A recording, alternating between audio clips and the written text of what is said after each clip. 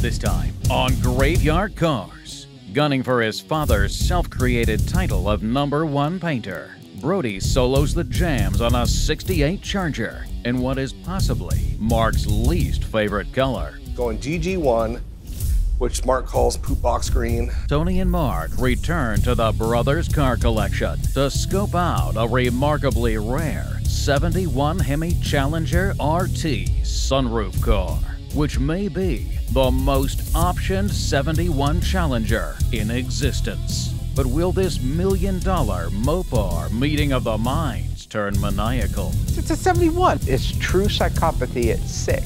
Brody's bad luck with black cars means more training from Will. So when they tackle a '68 Charger in single-stage black, how much of this bullet tribute car will Brody be allowed to paint? Beneath the fog, behind the rust, sometimes they come back. There's only one internationally recognized Mopar master, Mark Warman, joined by his friends, family, and dream team, the Ghouls. Nobody wants to take on the stuff that we take on. Reviving the past, 100% untouched survivor. resurrecting the icons of American muscle, We are the Shaolin priests of Mopar. uncovering stories, It's the baddest car we have here. and restoring dreams, The most iconic muscle car on the planet. putting cars back where they belong. On the road. Here we go. Beyond a passion. Oh, that's wild. One man's obsession with Mopar perfection. This is Graveyard Carz.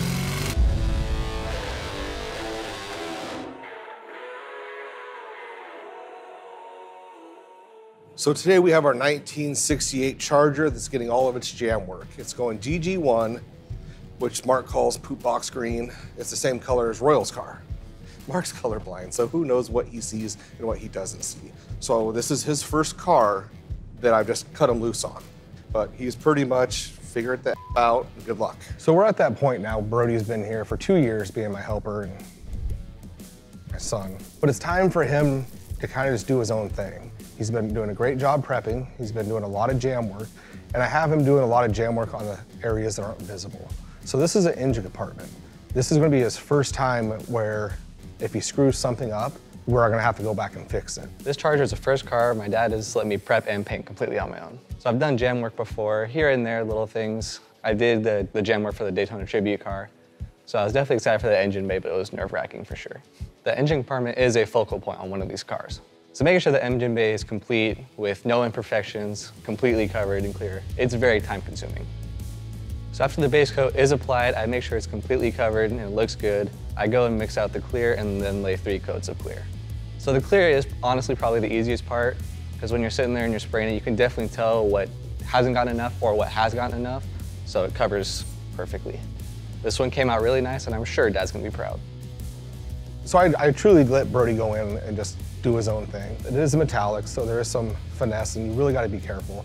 I went in when he thought he was done, checked over everything looked really good, and he did a great job on it. I couldn't be more proud. I would be remiss not to say the guys are doing a fantastic job right now. I do like to give them crap about it. It's fun, right? It's fun for everybody. But man, I think part of it is you get used to things. You walk through here and you're used to seeing all these cars and beautiful paint jobs. You say, well, that's what we do, that's what we do. But somebody from the outside comes in and says, holy cow, that's a miracle what you're doing. It really kind of grounds you and makes you realize that's true. So whether it's Brody or Brian or Dylan, Will's other son, or Will, the paint shop, the metal shop, Dougie, everybody in the restoration is doing a fantastic job. So these guys are working, in some cases, they're working on cars upwards of $1 million. If you go back and you look at Wendell Malmberg's 1971 Hemi Cuda, you know, that is $1 million car today. It's all numbers matching and we saved it. Mr. Torino's 1970 Coronet RT, one of only 2 ever made, only one left in the world. That's about a 1.5 million, maybe more now with the inflation and everything. But the guys who worked on it as it went through the shop treated it exactly like every other car, like a 66 Hemi Charger or like a 72 Duster. Their goal is to maintain a constant operating procedure on every single car as a team. It can't be overstated that they are doing a fantastic job, and I really believe we are the premier auto restoration shop in the country, at least for the Mopar cars.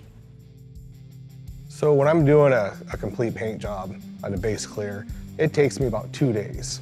Because with the base coat, it took about 6, 7, 8 coats of color. The last 2 coats are like a drop coat to ensure the metallic laid out right. And we're filming that for you guys at home, so there's just a lot of time into getting the color done and getting it right. We finished with about 3 gallons of color actually going on the car. Once that process is done, it's taken most of the day. I let the car just kind of breathe a little bit, gas out completely, come in the next day, do my clear coat, everything, the body lines come out sleek, and this car's amazing. So one of the things that I find funny, because it's kind of an anomaly, cars will come through here in a series, in pairs or triplets, right? You've just seen us paint a green 68 Dodge Charger. A couple episodes ago, we delivered a 1969 Hemi Charger. It's absolutely beautiful.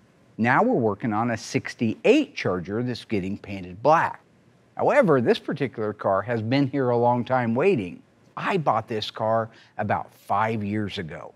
When I bought the car, it was all painted up like a General Lee, but it was a good car. It was a 383 4-barrel factory car, and it was a solid car. So when a guy called me up and said, hey, I'd like to have a 68 Charger, I want to paint it black, I want to do all these cool things, 392 Hemi, all this stuff, I thought that's probably the best candidate I have for it, which kind of gets us to where we are right now. This guy wanted to have the 392 Mopar crate engine from seeing our SEMA CUDA for 2016. That's what really got him in love with the idea. He wanted the Tremec 6-speed manual transmission in it, Dana 60. He wanted to paint it black because bullet, right? The 68 Charger and bullet's black, everybody wants one. So, you know, I got no problem with doing all those things because I do think the Mopar Performance drivetrains is an absolute breeze to put in these cars now. The only thing I probably would change differently today, I probably would have done the 5-speed versus the 6-speed, because when you look at those guys fitting it in that car, you can see they're cutting up the floor. They're modifying things. They have to raise it way up. A lot of things have to change to get that to fit. Yes, it's a great transmission, but it does detract from some of the Mopar originality. So even the fact that we had to make modifications, major modifications to the floor, we've done it before. You can see that he had to raise the floor height up, he had to cut the transmission crossmember area out for the torsion bars. But he was able to modify the floor, and in this particular case, it's the first time we've ever done it, he figured out how he could make the console work with the 6-speed transmission. And we may have to play around with the shifter height a little bit here down the road, but overall it would all fit in there and only be just a little bit higher than they normally set, console to seat depth. I am going to be jamming the doors and fenders for a Charger in black, and I'm definitely excited for this. So when it comes time to this black Charger, it's a pretty cool car.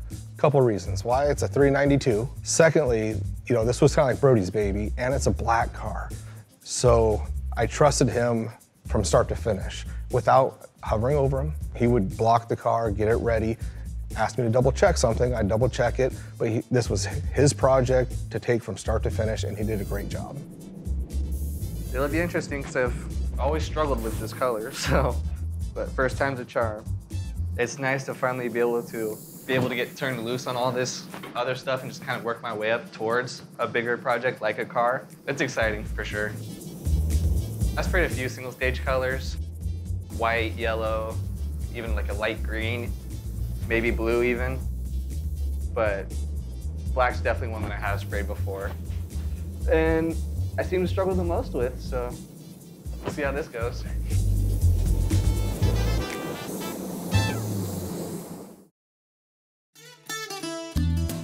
All right, we have a 1968 Charger that is going black. This is like the 5th black car in a row, it seems like. Brody prepped the car and did the jam work. He's gonna help me with the paint work. So normally we would go in there and seal it. And you don't have to go on a solid color. Yours and Anthony's prep work has been really good. I don't feel like you guys missed anything. Now on the body of the car, I'll probably end up doing all of it myself just because there's no room for error, but I want you in there really watching, because I know you struggle with black for whatever reason. Because when it comes to the parts, you're gonna do a lot of your painting on those parts. Then before you know it, you and Anthony will end up painting everything. And then I'll come out here distracting you guys. I might just sneak in here on a weekend and see what I can do. See, that's that same I do to Mark. It's all full circle. Good to go. Clear's basically already in it, right? Oh, you did so good. Don't. The base is already in the single stage.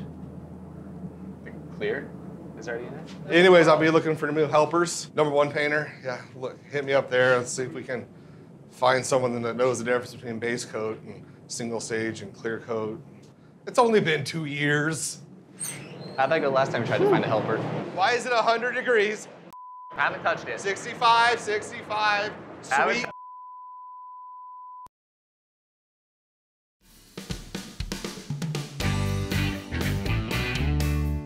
Not long ago, Tony was back in town and we went up to the Brothers collection. We showed you some of the cars that we talked about that time. One of the cars that we went over, I was really looking forward to. We went over the Reynolds car and learned a great deal, but this was another car that we went over. Tony has a lot of history with this car. This car is what Tony and I believe to be the most optioned 71 Hemi Challenger on the planet ever made. And it used to belong to his friend, Steve Giuliano. This car has it all. Power sunroof, M51. It has Hemi orange, white stripes, white interior, power windows, cassette, gotta have that in there somewhere, right? Rear spoiler, stone guard, moldings, you name it, this car has it on it. And I could not wait to take a look at it because I'm still, even at my level, I am still constantly trying to learn more about the OEM appearance of a particular part. Where Tony has more familiarity with the OEM parts, I need to get that way. And this car, when it was put together with all NOS parts. Okay, so we're talking 71 Challenger RT, 426 Hemi 4-speed. Is it a Super Track Pack? I think so. I think it was too, a 410. Yeah. Power sunroof? 101. And what's the code for that? I don't know, P something. Oh, is it P something? Did they change it? I don't know, what is it? I thought it was M51, but is that's okay. Is it M51? Okay. No, yeah, listen, we can't expect you to know everything. I don't have to know the codes. There's books for that. Okay, why don't you, well, here's your book. Now, the rest of the options that we're seeing on the car, the white longitudinal stripe, the rocker molding. All the chrome trim package. The chrome trim, back edge of hood trim, belt moldings. Like an SC, but not an SC. And our the spring package chrome. Goofy add-on thing, but. Tony is referring to the Reynolds Cuda, the 71. 426 Hemi 4-speed, loaded, most loaded 71 Cuda on the planet with options. All original car though, all original. He's saying this is the sister to it, the 71 Challenger, although it's been restored. It's loaded with a lot of the options that car has, and even more because of that power sunroof. So you were saying that the 71 Hemi Cuda is the most optioned. This probably isn't far behind it. For Challengers, yeah. For a Challenger, right. I don't think there's too many things that are not optioned on this. When Tony's referring to all those moldings in it being optioned like an SC, this car is not an SC. They did not build a 1971 Challenger Special Edition. It just happens to have a lot of the options that the 70 would have if it was a real, say it was a JS29 car, a real RT SC Challenger. Somebody went right through there and clicked every one of them, making it just an incredibly rare car. I believe it's probably the highest option 71 Hemi RT Challenger. And if not the highest option, at least the coolest option one. And a funny story about the car was, I mean, I know it because Steve had bought the car. Well, technically, I had to buy the car because the seller went dark on Steve. He kept trying to get a hold of him and he just wouldn't respond to him. So I had to step in and on paper, I bought the car on Steve's behalf. Is this a power window car? Yes. Power windows, cassette deck, obviously shaker. Air conditioning? Sure. Couldn't get air conditioning on a 426 Hemi. Oh, it's got 5 speakers. 5 speakers, it's mandatory with the R36 radio. No rear defrost. It has no rear defroster. Has the pedal dress. This has the later buttons, the true 71 buttons. This was a March built car, I believe. Oh, the button seat? Yeah, that's a good example of it. I'll tell you something else. The seat thing that Tony is pointing out there, the 1970 E-bodies, up through about mid-year or so, right in that range, all shared the same type of a hinge assembly for the bucket seats that make it go forward and backward. The backing, the button, they all use that same one. Then with just a subtle change, they went to a one-piece back cover mid-year, depending. Malmberg's had, his was built in May of 1971, and it still had the 70s style backing on it. But we have seen many of them with that rolling change that went to the one-piece back, the chrome push-button knob on it. This particular car did have that, and I believe this car was a March of 71, so it would make perfect sense for them to be there. Aren't those the original lug nuts? Do they have little, like, nipples on the end of them? Steve was meticulous, like fanatical, you could say, and that was his passion, to make the car as correct as possible. I mean, original exhaust system, hardware, I mean, down to, like I mentioned about the lug nuts. The original assembly line lug nuts had a small bump, like a nipple, on the end of the chrome lug nut. They weren't really serviced like that, so you might have to get them from assembly line workers that took stuff out, and they were known as lunch pail parts. And he would run ads a lot of times in Detroit looking for parts because you would find old assembly line workers that just had this stuff laying around. How about the valve stem extensions? They have a little hole in the end, or is it a round ball? That's a round. It's just a round peg thing, yeah. That's a later replacement one, yeah. The correct valve stem extension was a black extension, had a white insert at the end of it that was flat and had a little hole at the end of it. Now, you guys don't realize this, but Tony is, I say not arguably, the most knowledgeable guy on the planet when it comes to parts. That's all he's done since he was old enough to hold a part in his hand. And he did it in the day when it was available. And he knows the minutia. I believe it says Schrader on it somewhere, if I remember correctly. It's been a long time since I looked at one. But he would source those and put them on the car because all the cars that had full wheel covers or trim rings used a valve stem extension in that era. It's amazing. It's absolutely amazing. Not amazing that he knows it, amazing that he can remember it. Hell, I've forgotten more than I ever knew. The later version, or even at the time, the service version valve stem extensions, I've seen them with metal balls instead of the white plastic, and the later ones were white plastic, but they were domed, and they weren't flat on the end, and didn't have that little hole in the end. So this one doesn't have the assembly line NOS. I got you. Anything unique? You know the car, it belonged to Stephen Giuliano? I know way before him.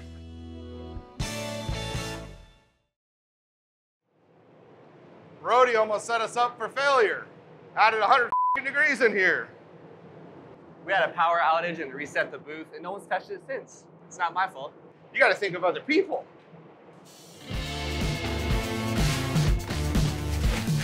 Same stuff. So I'm going to start in the back, watch how it goes, and just be a human. I am your son, so. I don't. So when it came time to paint this car, one of the reasons I had no problems with it is because it was black. That does show every little imperfection, but what it does is, if he makes a mistake jamming the car, I can go back in there, spot it in, no big deal.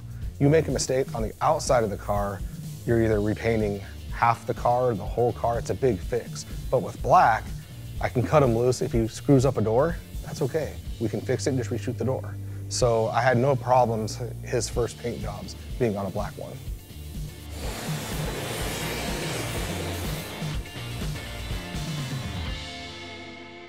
Anything unique? You know the car, it belonged to Stephen Giuliano?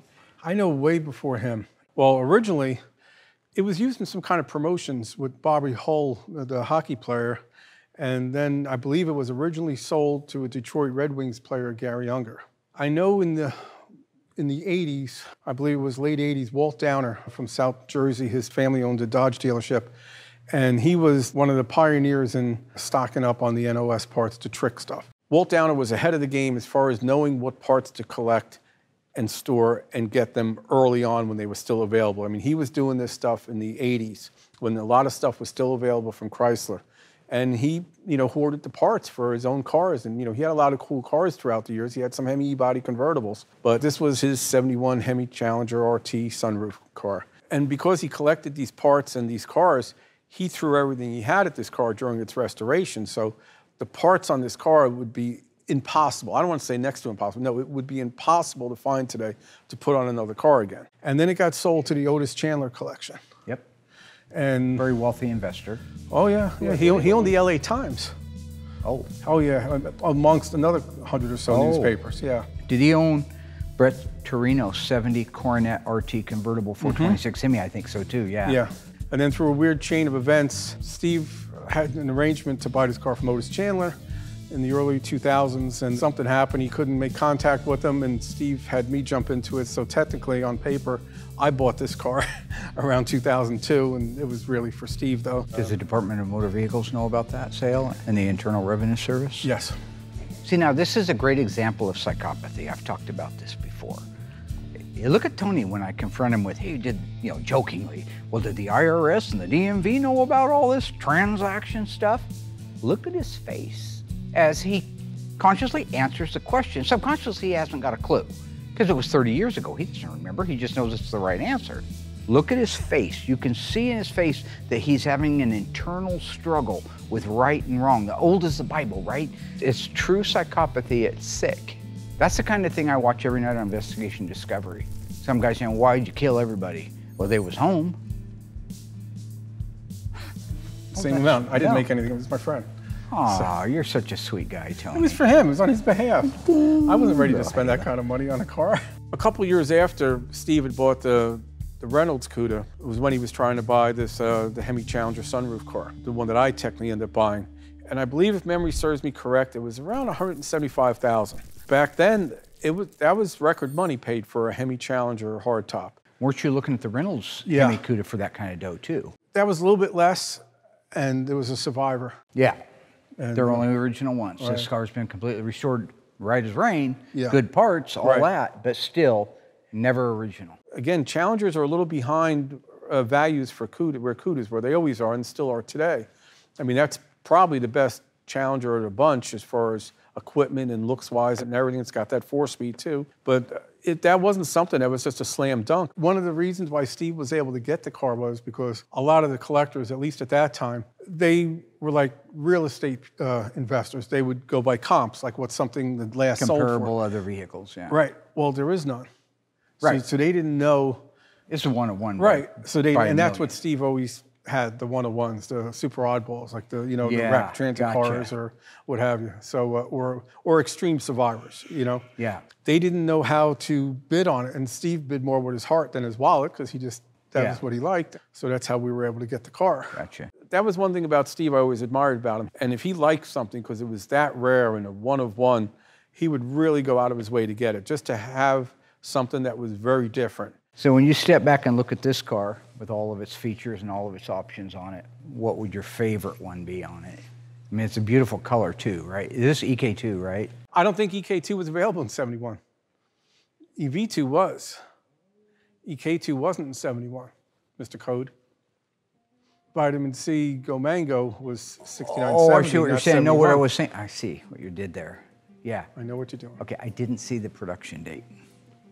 It's a 71. There's some 71 slip through with EK2, so I appreciate your interest. Examples? Oh, sure. There's the Plymouth lineup that did it. This is beautiful. This is beautiful. Look at this. He's having an internal struggle. Look at him. He looks sheepish. His eyes are getting a little bit bigger, kind of getting that little cat that ate the mouse look on his face. Yeah, that's psychopathy. That's sick. And I think you should get some help. How much time you got? Show me. I mean, you're proof of a car. Well, Lottie frickin' da. Why don't I There we just go. call up PPG right now and ask them why they put it on their color chart in 1971? Just keep in mind, I know what I'm talking about. I'm misspeaking on purpose. I'm checking him. That's all I'm doing. I'm checking him at the door, man. I know the EK2 ended in 1970, but if I say it like, hey, I think that's the EK2 on the 71, oh no, that there ain't. It gives him an opportunity, number one, to correct me, which he needs. Again, part of the psychopathy, it makes him feel better. But at the same time, I'm already in on the joke. I already know what's going on with it. This goes back to the timeless adage, the first liar doesn't stand a chance. So when you make a point and you throw out something like the PPG color charts, it's valid. If I use it, oh, that's aftermarket Nope. stuff, has nothing to do with the fact. Gotta be, there's difference between book smart and real world smart. Who bought your lunch? I guess that's the question.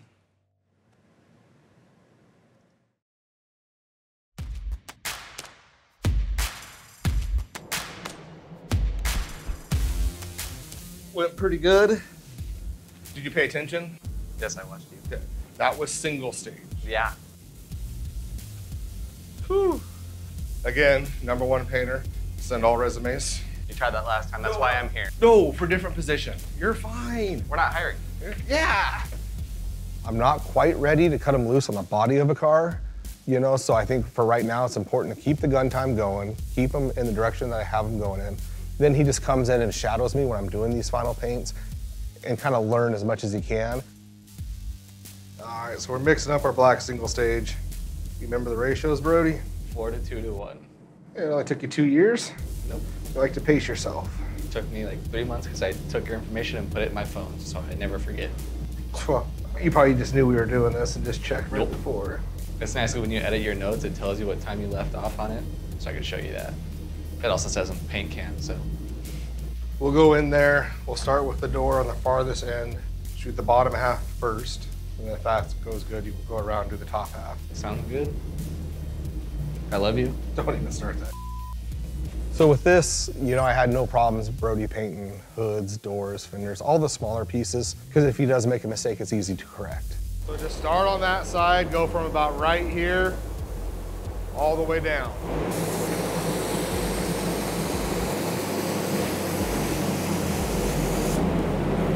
That's spraying weird. What? This sounds weird.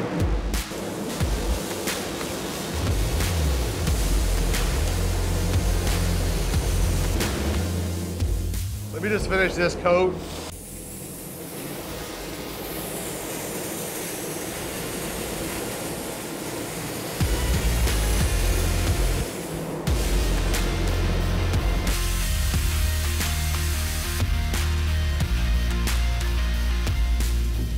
When I get home, Layla's always like, "Dad, you're dirty." Here's why.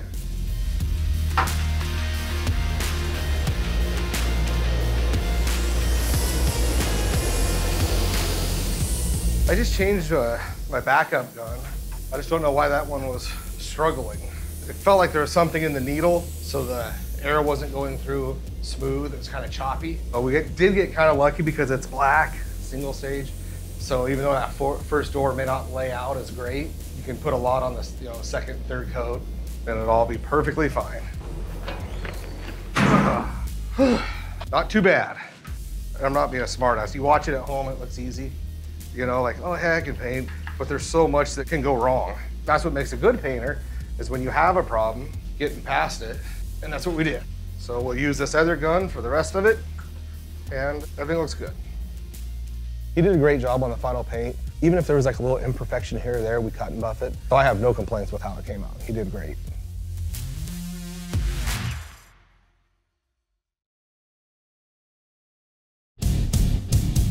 Still to come, Tony challenges Mark on his knowledge of the ultra-rare 71 Challenger. Hold on. The Hemi Cuda that came on the Cuda. The Hemi Cuda, Come on. Will Mark finally catch Tony making a mistake? listen, we can't expect you to know everything. Or will Tony fight back and get personal? That's not orange, that's yellow. No, but it's almost the same color as the car. Mark's colorblind, so who knows what he sees and what he doesn't see. Picking on somebody is bullying, and now there's laws.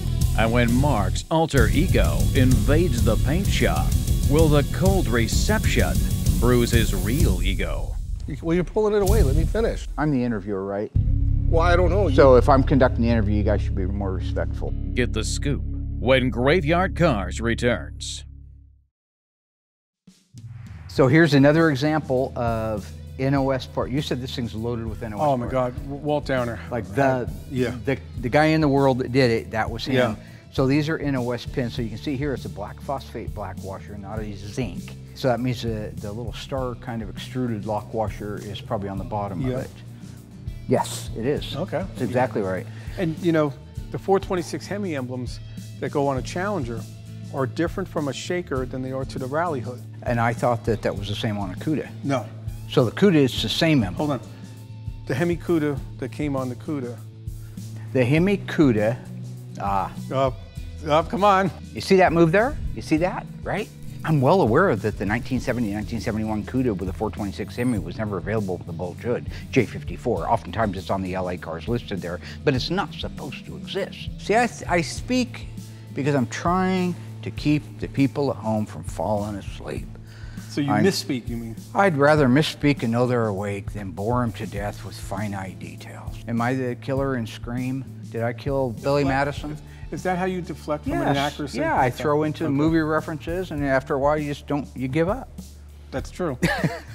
Fender tags, different than the Cuda over there, but this car's been restored. I know, and without seeing it how it was originally, you could see that the screw hole's missing for this other tag. So that means the apron could have been replaced? Could have been replaced, or maybe just never got punched out. Again, hard to tell. Folks, you were talking about possibly the rarest car in the world for a 71 Challenger. Take 1 minute and look at that fender tag. The options this car has, so many that it had to go on 2 fender tags. Now the third one's, of course, the Hemi fender tag. You know, as far as equipment on the car, I mean, this has eyeballs. I mean, it's bright orange, white top, so that just pops on it. But it's got the spoiler front and rear, power windows, a cassette deck, dictaphone. Of course, rally gauges are standard, 4-speed console. It has all the external molding package, has that spring chrome on the front, that big wide stuff on the front, but it has the smaller trim on the belt molding and behind the hood like the SE cars had. I mean, it's just loaded, and it's just a beautiful car. You know, the hood latch mechanism, that's all super trick. Impossible I mean, you to can find see it, stuff. right? Yeah, no way would you ever duplicate that thing today. You'd have to disassemble it and then get the finishes right and then reassemble it the way the factory did. And is that the same release or similar release to 71 Cuda? No. Because it does the same job. Yeah, but it's a different shape out here, Very. right? Yeah. Because that comes above the grill where the Cuda comes into the grill. But here's something that, you know, Steve always had me look at the cars when he was doing them for correctness, and we'd put our heads together. Black, and I don't know why I never picked up on this at the time, but that should be black. That should, yeah. Steve was so meticulous, and he'd have myself and some other people that he felt knew a lot about the cars look at him and say, hey, what's wrong? What am I missing? Is everything right here? Maybe something changed in the time since he sold it, but the latch tray behind the grill is always supposed to be black, and this is painted body color. And I just really sort of have to go back, I got some old pictures and see if it was done like that back then, and I just couldn't see the forest through the trees. I'm looking at markings on hardware, but missed a big part like that right in front of my face. But it looks like an NOS latch. I mean, so much NOS. Look at the colors on the washers in the front. See, remember I showed you before? Oh, yeah. It's got that reddish hue to them, yeah. Which match this part of the latch. The hood latch assembly is a multi-part item, and the finishes on it all vary. It's not like they just had a latch and it got dipped into a phosphate or a CAD coat or anything like that. It's multiple platings on multiple pieces with multiple U's, and it would be impossible to duplicate that today unless you were manufacturing all the parts new and had the same machinery and rivets and tooling to put it together. And stuff like that just can't be done. But everything else underneath here is probably NOS. Yeah, like the wiper motor you could see is, you know. And the yellow running down daub on the master cylinder. Or orange for people that aren't colorblind. That's almost orange like the car, honestly. That's not orange, that's yellow. No, but it's almost the same color as the car. Somebody, tell them. Yeah, somebody tell me. Please, tell me what I don't already know. I know I'm colorblind, okay? I was colorblind at birth. I'm a miracle. I can't see colors. I have no idea how I do what I do.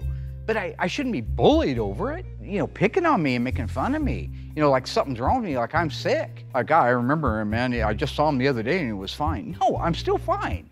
I'm just the same colorblind I was when I came out of the womb. Okay, it's orange, fine. You know what? I'd still like to have ratings after this listen episode. to me. What color is the mark on the power steering Oh, pump? here we go. Name that color. I'm just, you know, I love Mark.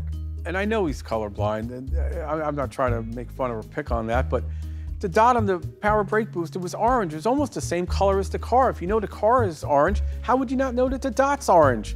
Oh yeah, that's not making fun of somebody by any stretch of the imagination. Now they have doctors that can expound on this, and I may have to actually have one on the show to explain this to him, and maybe you people out there who seem to think there's something wrong with me because I can't see colors. It's so funny. He's got things wrong with him that he can't help it. I don't point them out to him, right? You know why? Because I take the high road. He goes low, I go high. Mark thought it was yellow. I mean, I know yellow's not terribly far from orange, but this is an orange dot next to an orange car. How could you confuse it? Picking on somebody is bullying, and now there's laws. You can't make somebody push a penny around a toilet seat with their nose in 9th grade because you didn't like that they had a tumor in their foot. That's bullying, that's sick, and there should be something done about it before it's too late. What color? Orangish yellow. That's yellow. Okay. Trey Studios proudly presents the top-rated Mopar-themed news show. This is Graveyard Carz Action News, featuring the only Springfield-based, Chrysler-affiliated comedy journalist. Your host, the man with a monosyllabic verb for a name, Scoop Cunningham. Scoop Cunningham here, reporting live outside the paint booth at Graveyard Carz. Right now I'm talking with Will? Brody. Will and Brody Scott. They have finished painting a beautiful job on a 1969 Dodge Charger. The 68, isn't it? Yeah. They just finished laying out a beautiful paint job on a 1968 Dodge Charger that gets a 392 engine. I wanted to just get a in-the-moment feeling from both of you guys. What were your thoughts as you were letting Brody, your son, do some of the first paint work he's ever done on that car? Felt great. Yeah. I mean, expand on that. So it felt great, that's good. What were your thoughts? What were your thoughts on that? It was really exciting, super cool. Did you, were you nervous when you were painting some of your first, I mean, black's a difficult color to have come out right. Did you feel good about it? I felt good, but definitely nervous. Yeah, he felt nervous, folks, and that's one of the things that's gonna happen. I think, Will, is that fair? Did you feel nervous the first time you painted a black car? Absolutely. Yes. Well, you're pulling it away. Let me finish. Okay, go ahead. Yeah, I was very nervous the first time, but after all these years, we got the hang of it. We're able to pass that on to Brody now.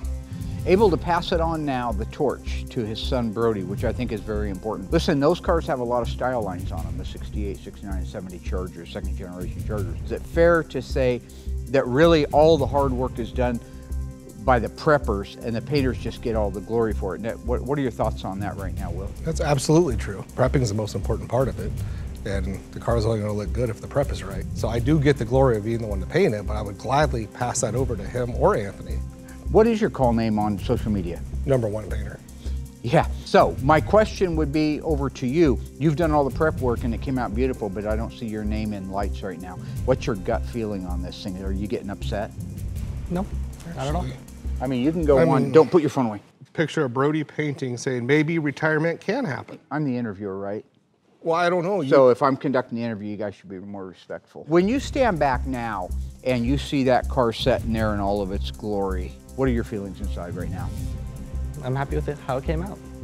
Prep work was great, paint job was great. We're a team. Will? I agree. I have a question about under the hood. That looks as good as the outside of the car. How does that happen? Because we take the same steps on the inside of the car as we do the outside. The trunk, engine compartment, door jams, under the hood, all the jam work is done just as good as the outside of the car. In regards to prep work, do you find prepping a car that's going to be painted black more difficult or less difficult than, say, if a car was going to get painted white? It doesn't matter what the color is of the car, we treat them all the same. A black is the hardest to do, so we treat every car like it's a black car. How many coats of the black paint did you put on it, and what kind of paint did you use? DCU 9300. On the body of the car, we did 4 coats. On the jams, we did 3 coats. Brody, any final words here that I can get from you while you're kind of in the passion of the moment? No, this has been a fun interview, Mark. I'm glad you had this idea. I'm not me, I'm not you, I think you're going downhill, you're losing your audience. Okay, Tiny, back up to you in the booth. He's right in front of us. Just play along, you moron. Because you know Get your loose exactly fan what's belt going on on. your You know Dodge exactly what's going on. We're doing an interview. I'm Scoop Cunningham. When I'm wearing this outfit, All right, that's a cut. Scoop's the only one that says cut. You understand that? Brought to you by Trey Sound. Trey Sound. Trey Sound. The sound of a generation. The sound of a number. Graveyard Carz Action News, featuring the comedy journalism of Scoop Cunningham, was brought to you by Trey Studios and Big Tony's Philly Steak Sandwiches. Big Tony's, fill up your tank with Big T's Philly Steak. Stay tuned for the final unraveling of this 426 Hemi 4-speed 71 Hemi Challenger.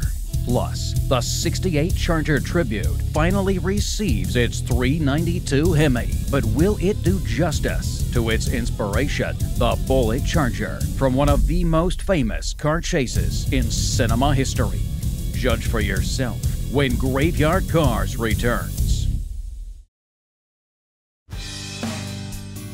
You think this is an NOS radiator or just well detailed? Could be either, right? Could be either. I've He was had getting NOS them. radiators, you know. So what's the SPD on this car? 307. 307. 308, I'm and sorry. this looks like a first week of October, a 69 alternator. Because 71 Hemi parts are way over the board.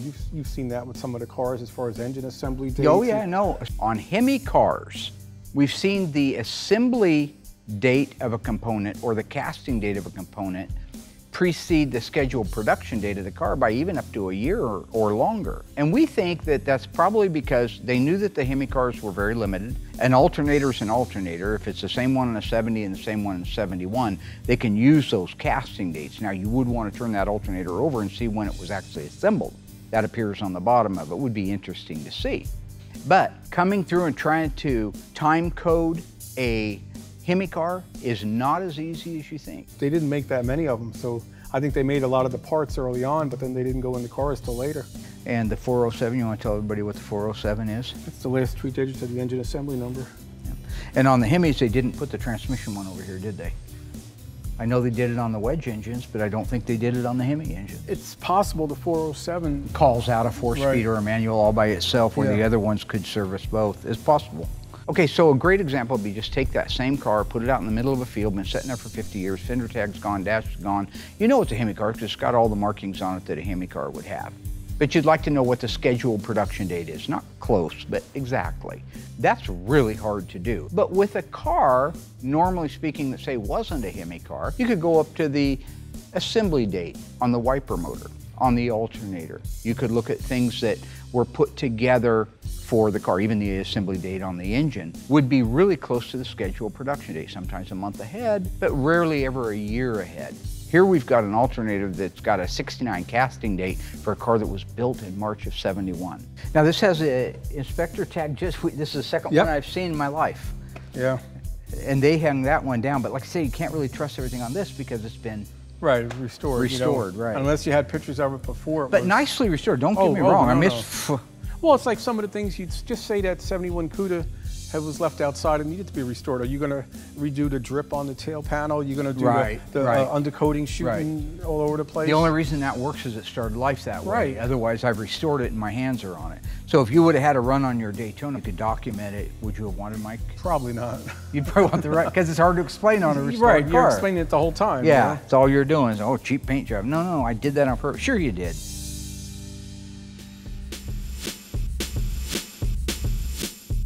Will and Brody did an amazing job on the 68. Once that 68 Charger was painted, immediately went over and they put the panels on it. After that, Doug and I moved straight forward with the engine install. We had the Magnum Force front suspension ready for it.